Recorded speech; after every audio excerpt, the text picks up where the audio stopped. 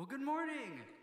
It's so good to see all of you. I invite you to stand as you're able as we come together to worship our Lord and Savior, Jesus Christ. Again, my name is Sam, and I'm serving as interim here at FBC Gatesville for just a few more weeks, but so happy to be worshiping alongside of you. I'm going to read this passage of Scripture over us this morning as we come together. This is from Psalm 118, beginning in verse 22. The stone that the builders rejected has become the cornerstone. And this is the Lord's doing. It is marvelous in our eyes. This is the day that the Lord has made. Let us rejoice and be glad in it. I invite you to sing as we worship this morning.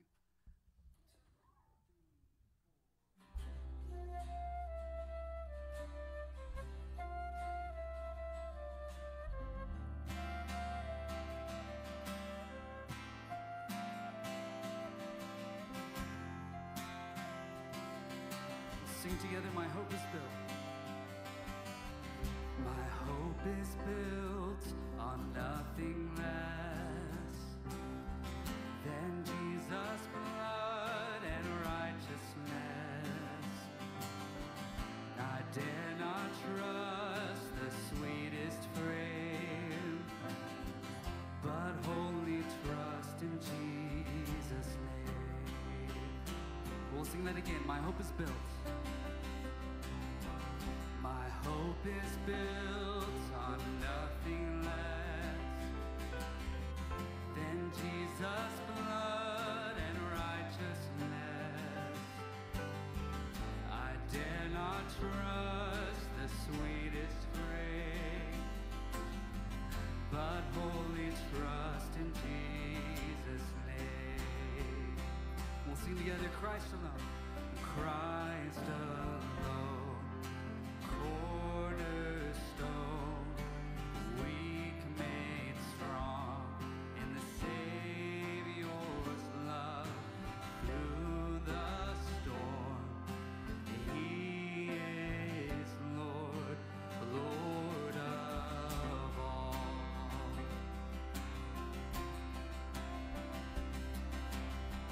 When darkness seems to hide his face, I rest on his unchanging grace. In every high and stormy gale, my anchor holds within the veil. We'll sing that again. My anchor. My anchor holds within the veil. We'll sing in Christ alone. In Christ alone. Cornerstone, weak made strong in the Savior's love through the storm. He is Lord, Lord of all. Lord is Lord, Lord of all. We'll sing, when he shall come. When he shall come with trumpet sound. Oh, may I then in him be found, dressed in his righteousness alone, faultless stand before the throne. Sing Christ alone. Christ alone, cornerstone, weak made strong in the Savior's love through the storm. He is Lord, Lord of all. Say that again, Christ alone. Christ alone, cornerstone,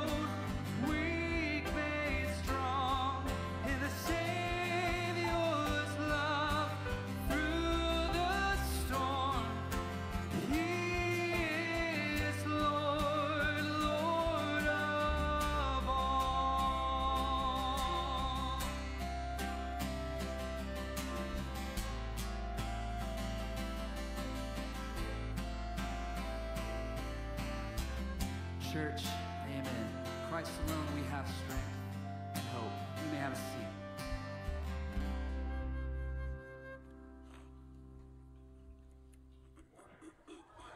A great day to be in the house of the Lord. I was reading scripture and I read Psalm 86:1, which says, we thank him for giving us we enter his temple with praise. And this is the temple, right? We are the temple. So we're so glad you're here with us. Whether you're online watching or you're in person, we are just so thankful that you're here today. I want to turn your attention to the bulletin. If you picked one up on the way out before you came in, and you'll notice if you're new or you just have a change of address or want to give us more information, there's a part where you can tear out. It's a Welcome Connect card, and that just helps us give us more information if you want to tell us a little bit about yourself, if you're new or you changed addresses. On the back side of that is comments and prayer requests. So we pray as a staff every Monday. So if you have a prayer request, we would love to partner with you in prayer. I want to turn your attention to the front of the bulletin and tell you that the Steward Small Group meets for the last time this semester tonight at 6:30 in the parlor. We have the last adult Bible study this Wednesday, and Mother's Day is next Sunday. How about that? How about that? All the moms, mothers are incredible people, and so don't forget to honor them. And, I've already sent my mom her Mother's Day card. I hope she's not watching, so she doesn't know about that, but I've already sent her card. So be sure to send your mothers and the women in your life who mother other people as well gifts, and just thank them for that. Next Wednesday night, so not this coming Wednesday the 4th, but the 11th, is going to be the last student and kids Bible study on Wednesday nights, and we're sure we're going to have a good time. And then May 14th, we're doing a men's ministry breakfast, but it's going to be off-site, so we're meeting up at the church early, and then we're taking the van to Lake Belton, and we're going to feed some fishermen and just get to have a good time. And then finally, youth camp is coming up May 30th through June 4th. If you're interested or you know a youth, we're taking 6th through 12th grade to Latham Springs with the Greater Houston Camp Association. We'd love to see them there. Finally, before I get off, there is a deacon interest meeting after, which is not just for people who are interested in being deacons, but it's about the process. And Dr. Steve Norris is going to lead that, so we hope you stick around for that. What a great Sunday. What a great day to be together in the house of the Lord. Would you pray with me as we continue our worship? God, we are so grateful. We're grateful that you've given us a place where we can freely gather and worship you. We're grateful that you sent Jesus to die for us. We're grateful that you created us and you created the world. Lord, as we continue in our time of worship, may it honor you. May the words that Mark speaks and Sam sings today be glorifying to your ears.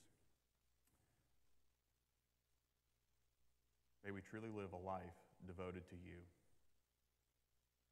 In Christ's name I pray. Amen.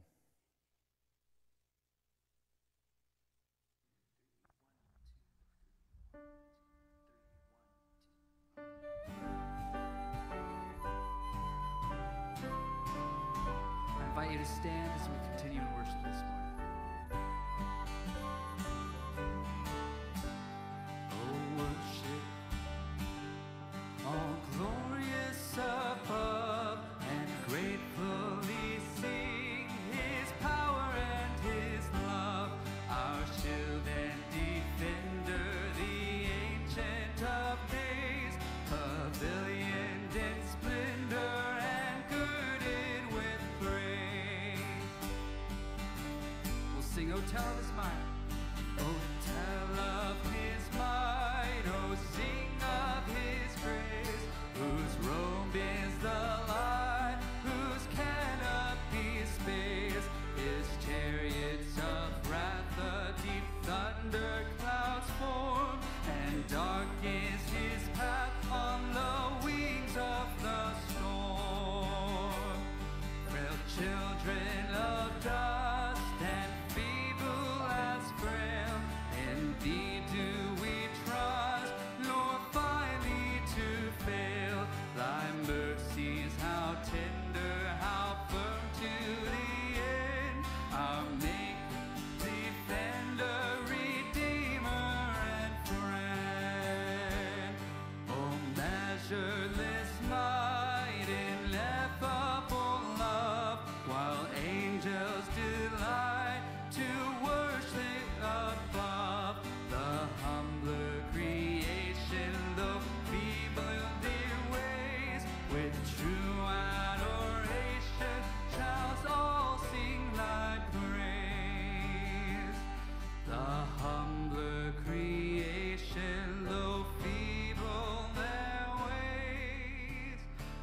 With true adoration shall all sing thy praise.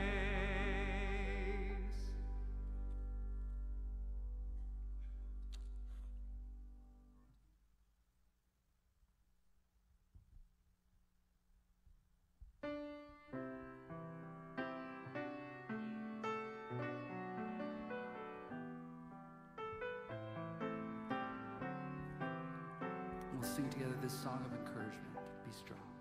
Be strong in the Lord and be of good courage. Your mighty defender is always the same. Mount up with wings as the eagle ascending. Victory is sure when you call on his name. Be strong, be strong, be strong in the Lord and be of good courage, for he is your guide. Be strong, be strong, be strong in the Lord and rejoice, for the victory is yours. So put on the armor the Lord has provided and place your defense in his unfailing care.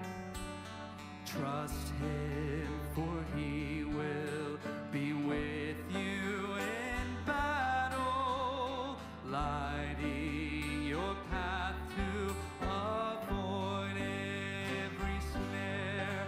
Be strong, be strong, be strong in the Lord and be of good courage, for he is your guide. Be strong, be strong, be strong in the Lord and rejoice, for the victory is yours. Be strong in the Lord and be of good courage. Your mighty commander will vanquish the foe. Fear not the battle, for the victory is always his. Fear not, and will protect you wherever you go. Be strong, be strong, be strong in the Lord and be of good courage, for he is your guide. Be strong, be strong, be strong in the Lord and rejoice, for the victory is yours. Let's see one more time. Be strong. Be strong, be strong, be strong in the Lord and be of good courage, for he is your guide.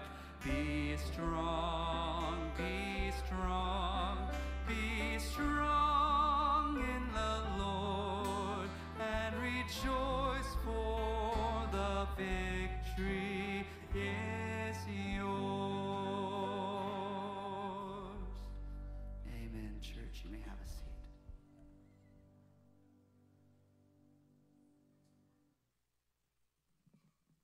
Would you pray with me?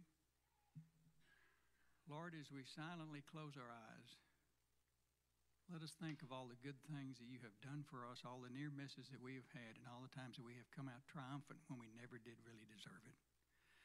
And at this time, Lord, let us reach into our pockets and decide, Lord, you take care of everybody in this world. If I give some money, you can help them.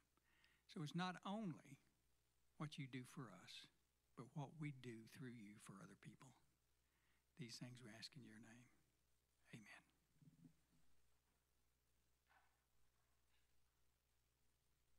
This next song we sing together, it may be a new song for many of you, but I invite you to listen. I invite you to sing along, however you feel comfortable. The words of this song are a call to action. As Christ followers, we're not called to just sit in the grace and mercy we've received, but we've been called to share that grace and mercy with the world. And it's a battle. It's a battle that we are fighting against a foe. And we all know who that foe is. This song is called O Church Arise. So, whenever you're ready, I invite you to sing along.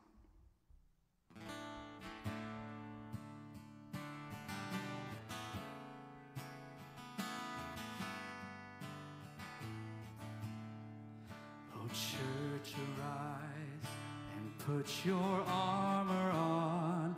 Hear the call of Christ our captain. For now the weak can say that they are strong in the strength that God has given. With shield of faith and belt of truth, we'll stand against the devil's lies. An army bold, whose battle cry is love, reaching out to those in darkness. Our call to war, to love the captive soul, but to rage against the captor. And with the sword that makes the wounded whole, we will fight with faith and valor. When faced with trials on every side, we know the outcome is secure, and Christ will have the prize for which he died, an inheritance of nations. Come see the cross where love and mercy meet, as the Son of God is stricken. Then see his foes lie crushed beneath his feet, for the conqueror has risen. And as the stone is rolled away, and Christ emerges from the grave, this victory march continues till the day every eye and heart shall see him. So Spirit, come, put strength in every stride, give grace for every hurdle. We may run with faith to win the prize of a servant good and faithful. As saints of old still line the way, retelling triumphs of his grace. We hear their call and hunger for the day when with Christ we stand in glory. We hear their calls, we hear their calls, and hunger for the day when with Christ we stand in glory. Amen. I invite you to hear these words from the book of Ephesians, chapter 4. If you will, please stand for the reading.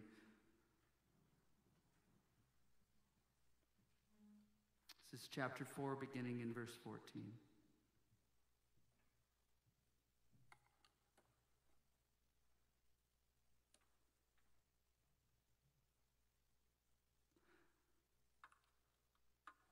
so that we may no longer be children, tossed to and fro by the waves, and carried about by every wind of doctrine, by human cunning, by craftiness and deceitful schemes. Rather, speaking the truth in love, we are to grow up in every way into him who is the head, into Christ, from whom the whole body, joined and held together by every joint with which it is equipped, when each part is working properly, makes the body grow so that it builds itself up in love. You may have a seat.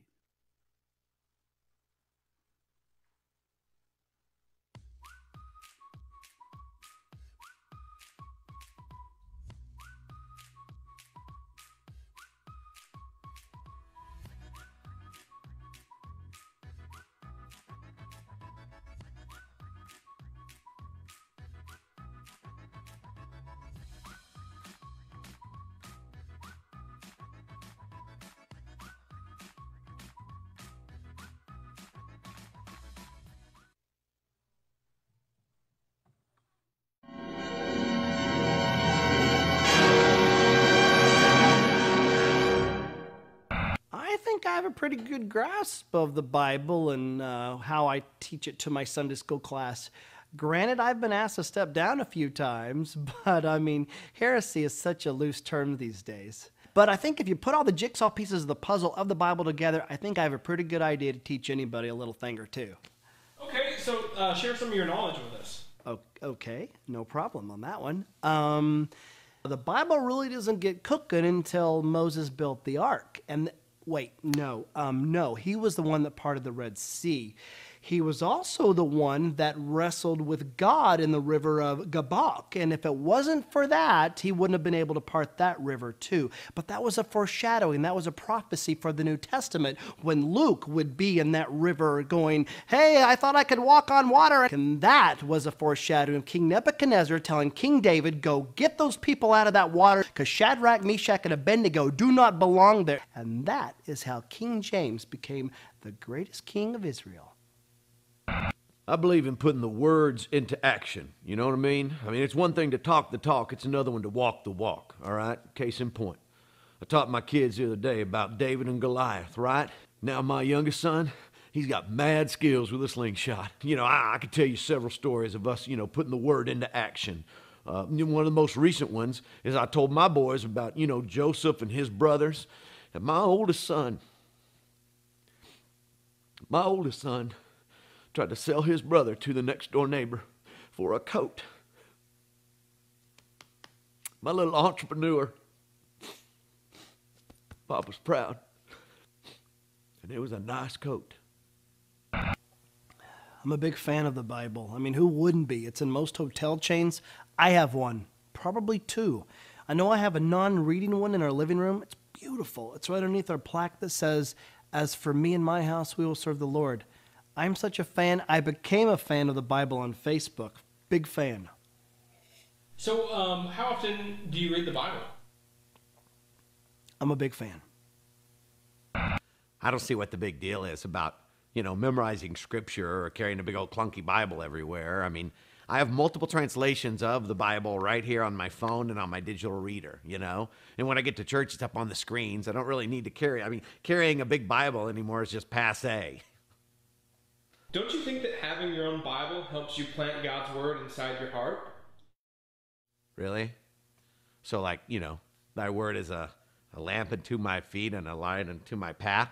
You talking like Psalm 119, 113?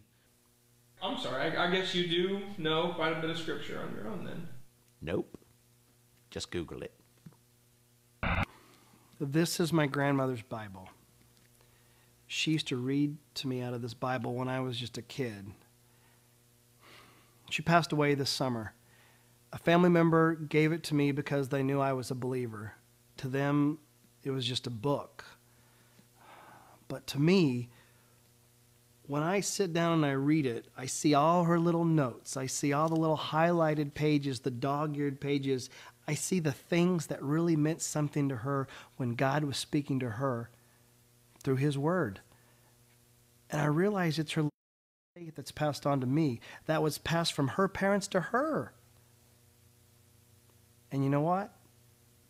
It impacts my faith. More than anything, this truly is the living Word.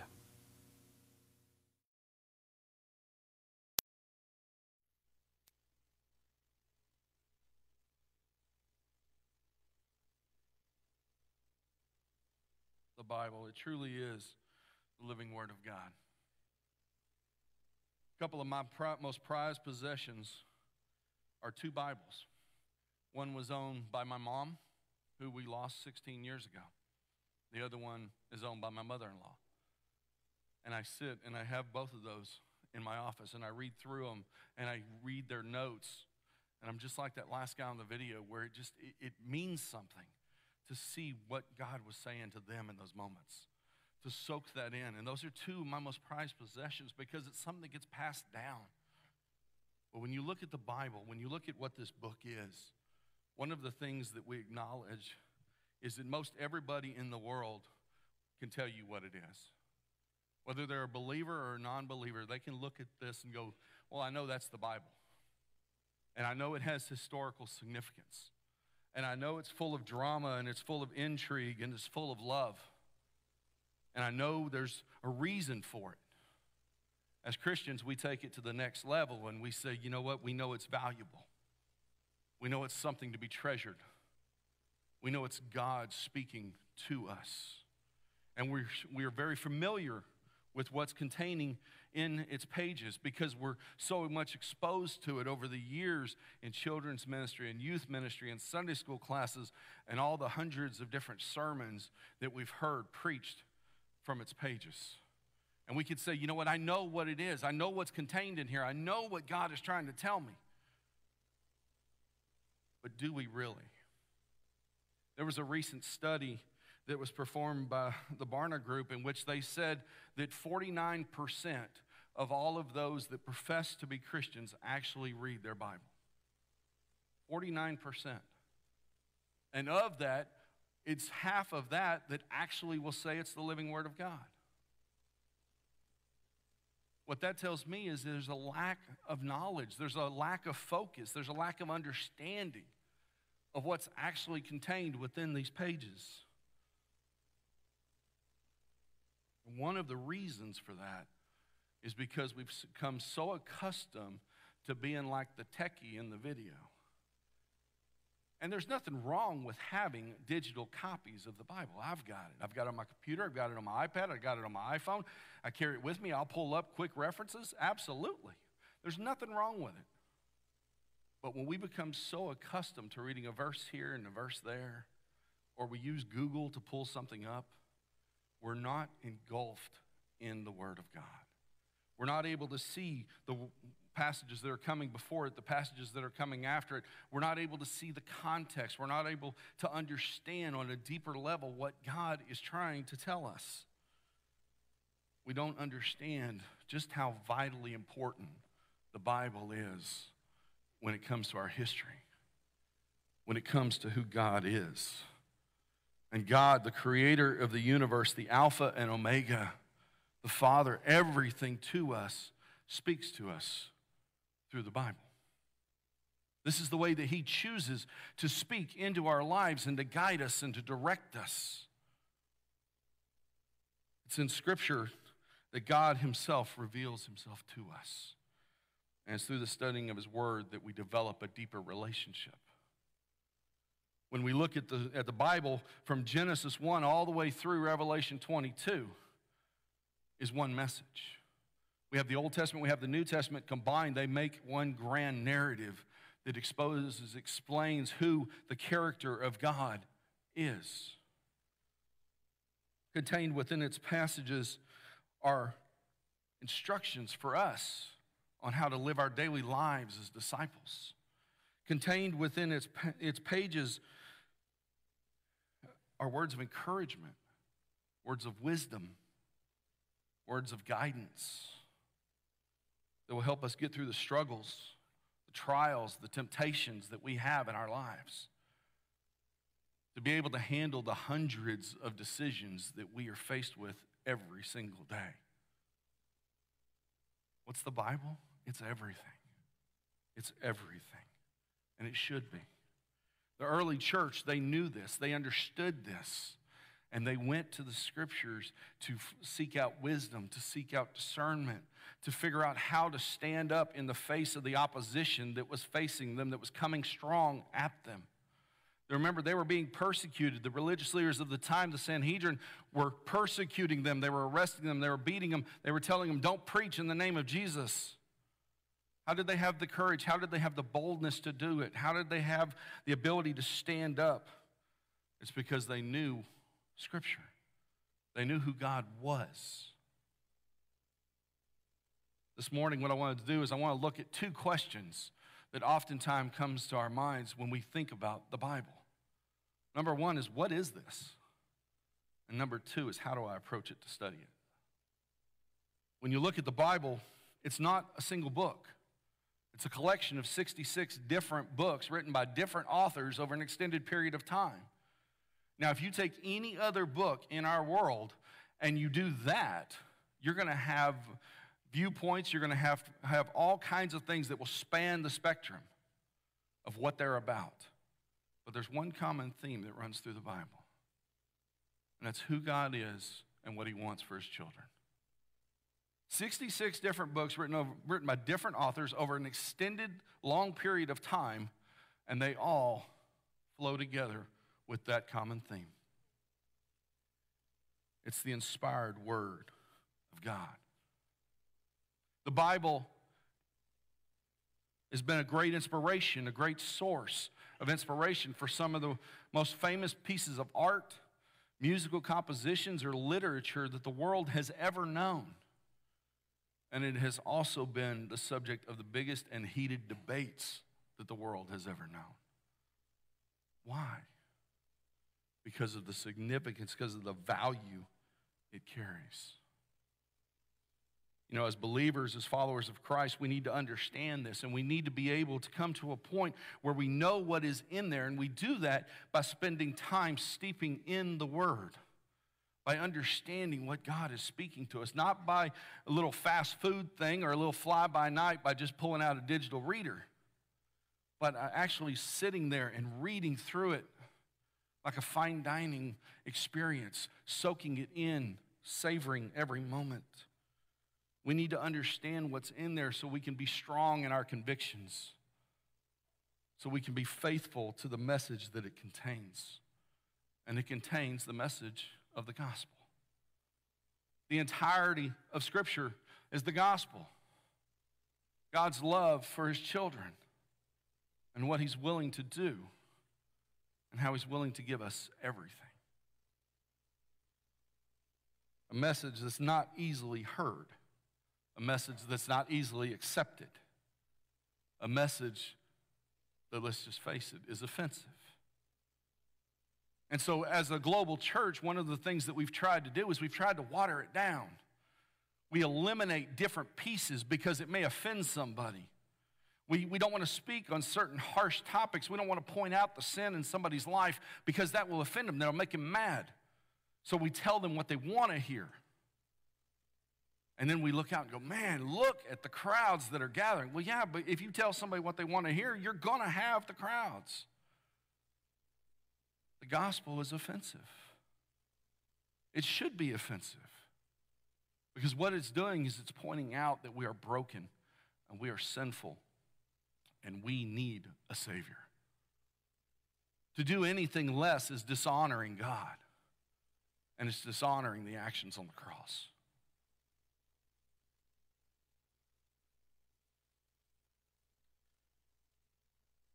God calls on us to give up the ways of sin. He calls on us to give up the ways that look so promising, that look so inviting, and to turn to the truth that contains underneath the fold. And it's painful, and it's hard to hear sometimes. But when we commit ourselves to walk in the ways of God, to walk in the path that leads to righteousness, to lean to God, to say, hey, tell me, guide me, direct me, Christ will equip us with the things that we need to be able to stand up, to be strong, to stand boldly in the face of persecution and opposition that's there. In our passage this morning, I want us to take just a little bit closer look at what is contained inside this book. We say, well, what is the Bible? Why do I need to spend time reading it? The answer to that is found over in 2 Timothy chapter 3. 2 Timothy chapter 3, starting in verse 12, it says these words. In fact, all who want to live a godly life in Christ Jesus will be persecuted. All who want to live a godly life in Christ Jesus will be. It doesn't say maybe, doesn't say you might face it. It says you will be persecuted. Evil people and impostors will become worse, deceiving and being deceived. But as for you, continue in what you have learned. Now, one of the things I want to stop right there for just a sec. Paul has taken Timothy under his wing, and he is discipling him. He is teaching him the way of the faith. He is teaching him to be able to go and minister and to serve and to spread this message. And he's warning him that you are going to face false teachers. There are going to be people that are going to oppose this. You will be persecuted by sharing the message that God has called you to share. Just know that right off. He says, you know those who taught you, and you know that from infancy you have known the sacred scriptures, which are able to give you wisdom for salvation through faith in Christ Jesus. All Scripture, all Scripture. Doesn't say some, doesn't say parts of it. It says all. We're talking Genesis 1 to Revelation 22. All Scripture, all of it, is inspired by God and is profitable for teaching, for rebuking, for correcting, for training in righteousness, so that the man of God may be complete, equipped for every good work. What's in the Bible? Everything we ever need is found in the Bible. It's God's word to us, telling us how to live, telling us how to handle the situations we're going to be facing. Good and bad is found in the passages. When we live our lives as followers of Christ, we're going to go through trials and struggling. We're going to be faced with temptations. We are going to be faced with heartaches, but we're also going to celebrate. All of that's a guarantee. It's going to happen. There's no avoiding it. In fact, Jesus himself tells us this over in the book of John in chapter 15, starting in verse 18, where he says, if the world hates you, understand that it hated me before it hated you. If you were of the world would love you as its own. Pause right there. You see these big crowds gathering because they're hearing what they want to hear? Yeah, of course you're going to love somebody that's telling you exactly what you want to hear. The world will love you if you are of the world. If you're not saying anything offensive, if you're not stepping on toes, yeah, they're going to love every part of you. They're going to love everything that's coming out of your mouth. However, because you are not of the world, but I have chosen you out of it, what happens? The world hates you. The world hates you. Peter and the other apostles understood that risk. They understood what God was telling them and calling them to do. And because of it, they stood boldly in the face of opposition. And because of it, lives are changed. And because of it, God's kingdom grows. We're able to do this because they were able to do this because they spent time investing with God. When you look at that video, where do you fall? When you consider the Bible, when you consider how much time you spend reading the Bible, do you fall with one of these characters that were up there? Are you the one that would say, hey, I know what's in there. I absolutely know what's in there. And then when you get pressed or you get questioned, you say things like Moses building the ark. Or are you the one that says, oh, I'm a huge fan of the Bible. Man, I've got bookshelves full. When's the last time you read it? Oh, I'm a big fan. As a matter of fact, I could hand out to you what I got right now. Are you the techie? that immediately looks for a phone when you want to say something because you don't have it here? Or are you the one that says, this is valuable, and I know what's contained in it, and you cherish it, and you spend time in it? You want to get to a point to where you feel so close and so connected with God. You want to get to a point where you feel God speaking into your life. You have to spend time with Him. You have to spend time in prayer. You have to spend time observing His words. You have to spend time investing. Think about your relationships in this world. Those of y'all that are married, you want strong marriages? Those of you that have kids, grandkids, great-grandkids, you want good, strong relationships with them? That doesn't happen fly by night. You can't have a strong marriage if you don't spend time investing in each other, having conversations, spending quality time. It doesn't happen when you're spending once a week saying, hey, how's it going? You don't have a strong marriage if that is you. It takes investment. It takes quality. You want kids, relationship with the kids, great-grandkids, great, the list can go on. You have it when you spend time with them, learning what they like, sharing, passing on your faith. You could tell that guy in the video, the last one, it moved him that his grandmother's Bible was in his possession. Why? What was the first thing he said? I remember her reading to me out of the Bible. That's time investing to ensure it's passing on. Why would we ever think different about our relationship with God? You want to know who God is? You want to hear Him speaking into your life? You open the Bible, and He will. C.S. Lewis put it this way: we come to Scripture not to learn a subject, but to steep ourselves in a person. We come to Scripture to learn who God is. We come to Scripture to learn what He wants for our lives. We come to Scripture learning how to have a relationship with Him that's meaningful. We come to Scripture to learn what He wants for His children. Every decision we ever make in our life, every struggle we will ever face in our life, every temptation we will ever come across, the answer on how to handle it is right here. Nowhere else. Right here. In this crazy, mixed up world, we are constantly looking for answers. We're constantly searching for somebody to tell us the truth. We're constantly looking for something to believe in. We're constantly looking for something to depend on, something that's reliable, something that we can count on, something that we can say yes. And too many times, a lot of people, a lot of Christians, believe the false teachers because they're the ones that are speaking the loudest because they're telling you what you want to hear. Or we go to social media, or we go to that wonderful invention called the internet. Because every answer and everything is on the internet, and you could trust everything that you read on the internet.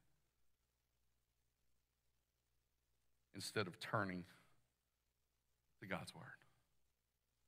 Paul is explaining in this passage that we need to be so devoted to the Scriptures that it flows out of us. We need to be so devoted that when you look back in Mark chapter 4, when you look back at Jesus being tempted in the wilderness and Satan throws pieces of Scripture out to him, Jesus is able to bat it back and go, nope, that's not what Scripture says. This is what it says. Because remember, when you look back into Genesis and the fall, how did Satan get a foothold? Because Eve said, oh, God said we can't eat it or touch it because we're going to die. That's not what God said. But that's what she said, and Satan grabbed a hold. Paul is telling Timothy and us, we need to be so devoted to the Scriptures that we see revealed to us the very nature of God. and the nourishing truths that will help us persevere in the pursuit of godliness. The sad reality is that many of us don't invest the time like we should. We know it's a good idea. We know it's important. We know we should do it. Heck, we may even start out doing it. But the number one New Year's resolution for believers is I'm going to read more Scripture. I'm going to spend more time invested in Scripture. Why is that the number one every single year? Because we don't follow through with it. And we don't follow through with it because it's confusing. It's irrelevant. It's boring. I mean, think about it. Leviticus, detail after detail after detail after detail of rules that the Israelites were supposed to follow, or the genealogies that seem like they go on forever. It becomes dry when we don't understand, when we don't invest. It's easy to think those things. And if those thoughts have ever entered your mind, you're not alone. You're not alone. These thoughts creep in, I think, because we honestly don't know how to approach it. I've heard people say, I want to start reading my Scripture more. I want to start diving into the Bible more. How do I start? Do I just pick a book and go, okay, I'll start reading? Or do I choose one of the 1,000 reading plans that are out there? Or do I create my own? Or how do I know what's right and how do I know what's wrong? And those are legitimate questions. But how do you approach it? Regardless of which avenue you take, there's two things that you have to do. Number one is you have to open the book. You can't read it like this. Even though a lot of people try. You have to open. And you have to read. You have to open and you have to read. The only way that's going to get from here to here. This morning, I want to lay out 3 easy steps on how to approach and study God's Word. 3 easy steps that will help us in getting the most out of understanding that the God who gave us everything is speaking to us. Step number 1, prepare our hearts to receive through prayer. Prepare our hearts to receive through prayer. Mark chapter 4, verses 4 through 8 says, as he sowed, some seed fell along the path, and the birds came and devoured it. Other seed fell on rocky ground where it didn't have much soil, and it grew up quickly, since the soil wasn't deep. When the sun came up, it was scorched, and since it had no root, it withered away. Other seed fell among thorns, and the thorns came up and choked it, and it didn't produce fruit. Still other seed fell on ground around it, and it grew up, producing fruit that increased 30, 60, and 100 times. Before we can truly take in what God is saying, our hearts have to be ready to receive. And they're received by prayer. They're received by saying, God, show me what you want me to get. Speak to me. Allow your words to penetrate my heart. And then let him. We have to be prepared through prayer. God is speaking into our hearts when we go to him in prayer. We just have to be willing to listen. We have to be willing to receive. The second, reading and observing what the text is saying. Reading and observing what the text is saying. Now, this is one of the most simplest, and it's also one of the most important when it comes to reading the text. What do you do when you read the text? We simply look at what stands out to us. What is God communicating? What are the words saying? How many of you growing up, and maybe even on reruns, have watched the show Columbo? Quite a few hands are popping up there. Yeah, I loved that show growing up. This guy, he was a goofy character of all kinds, and he wore this big trench coat. He carried this notepad, had this big cigar, and would walk around, and he annoyed every person he came across. As a matter of fact, when his car would pull up on the scene or when he'd walk into a room, you could almost hear the eye rolling. It's like, oh man, it's him again. Why were they acting that way? Because he was annoying. Why was he annoying? Because he wanted to know every little detail. And he would spend time, you'd watch him kind of circling around whoever it was that committed the crime. He would circle around and he's observing what was there, what was missing, what are people saying, what are people doing, what is going on in this moment. And he had one famous tagline that you always knew. The moment he said it, he knew who committed the crime. And he was zeroing in. Because he'd go, oh, one more thing. Oh, one more thing. That meant he understood what was going on. And then he went on a journey applying what he knew. When we approach Scripture, we should be looking, going, okay, well, what's happening? Who wrote this passage? Why was it written? To whom was it written? What happened prior? What happened after? What is God trying to say in this moment? And then when we get to that level, we can go, oh, one more thing. Let me read a little deeper. Okay, God, how do you want me to apply this to my life? At that point, we can start applying the Scripture to our lives because God is speaking to you right here.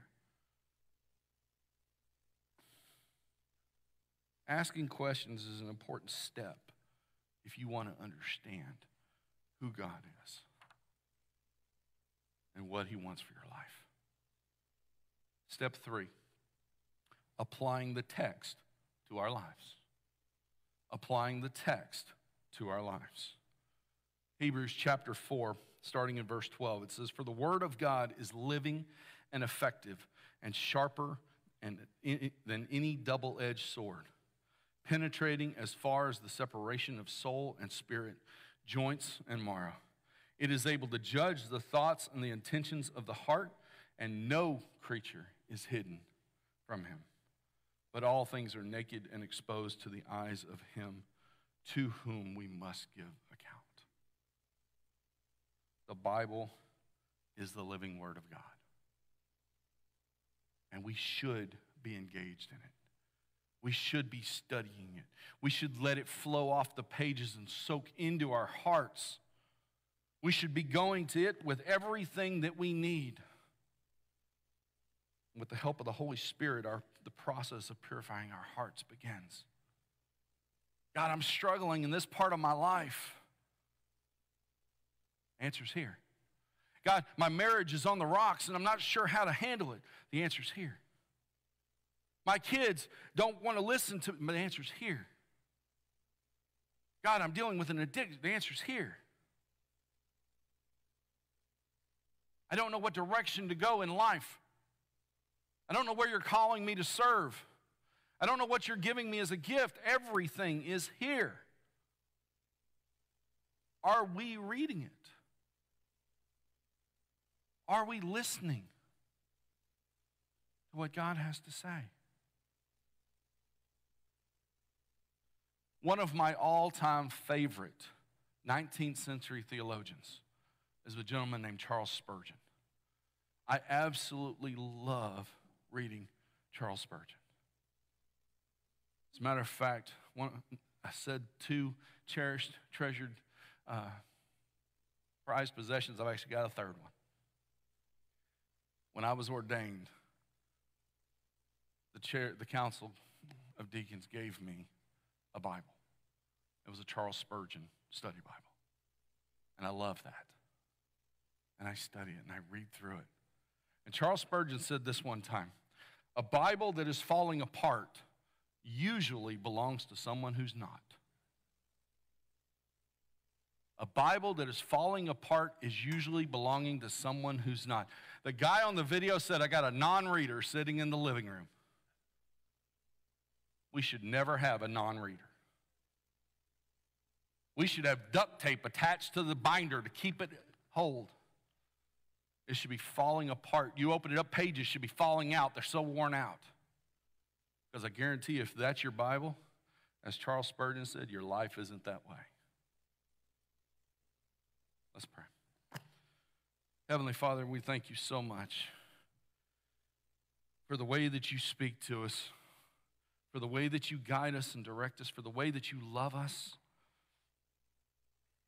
God, we are so grateful that you came and you loved us first, that you sent your Son for us, to connect with us, to free us from our bondage to sin.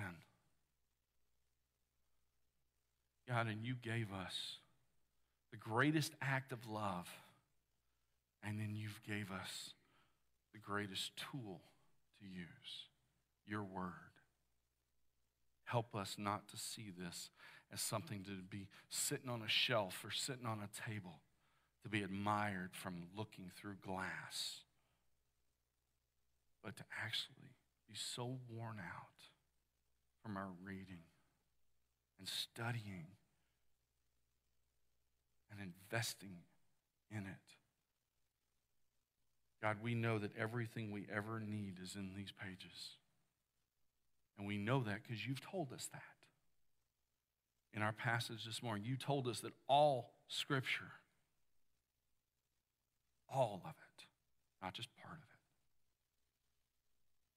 God, help us to move forward, looking at the opportunities that we can to invest in your word, to letting it soak in.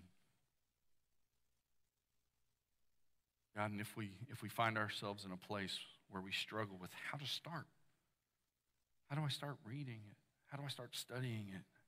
Or I've got questions. God, give us the opportunities to have those people in our lives that we can reach out to and say, how about you and I? We start a reading plan and we hold each other accountable. And God, if there's anybody in here that's struggling with this, if there's anybody in here who is feeling distant from you, if there's anybody in here who feels like they need more and they need a relationship with you, God, I just pray that they take this moment now and they just say, God, I need you and I need your word. It's in your name we pray. Amen. As we go into our final song, Matt and I will be down here at the front. If you need prayer, please come down. This is your opportunity. We also have the altar open. There's no shame in coming and kneeling at the altar and saying, God, I'm struggling and I need prayer. Or turn to the person next to you and say, would you say a prayer with me? Or you know what? I really need to read my Bible more and I need that as a prayer request. Whatever it happens to be, this is your time.